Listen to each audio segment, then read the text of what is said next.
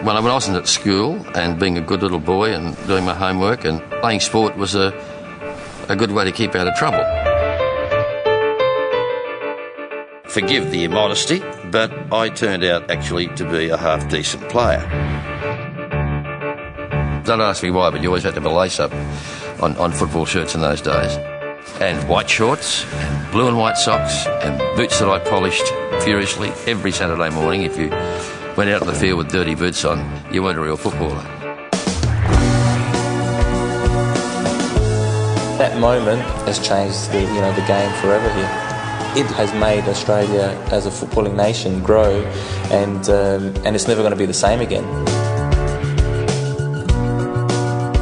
We were over there somewhere, and I'm not joking, but people all around us were actually bawling their eyes out. It was gut-wrenching. It was like being grief-stricken over a football match. I mean, what's wrong with us?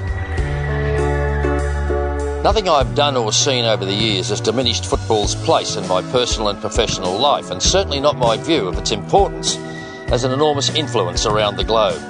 Not too many people want to acknowledge it, but football's actually bigger than any religion. It's bigger than any political ideology, bigger than any economic system around the world. People always ask me why I go on about soccer, about football, and I guess it's because, for me, it's miles more than a sport. I mean, seen it the way I've seen it all over the world. It's a universal phenomenon, not a game.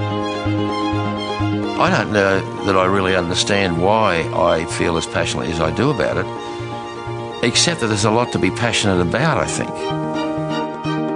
I look at football that's played these days and I wouldn't get a kick in the A-League. I wouldn't get a kick anywhere else, I don't think, except in the rear end by the coach.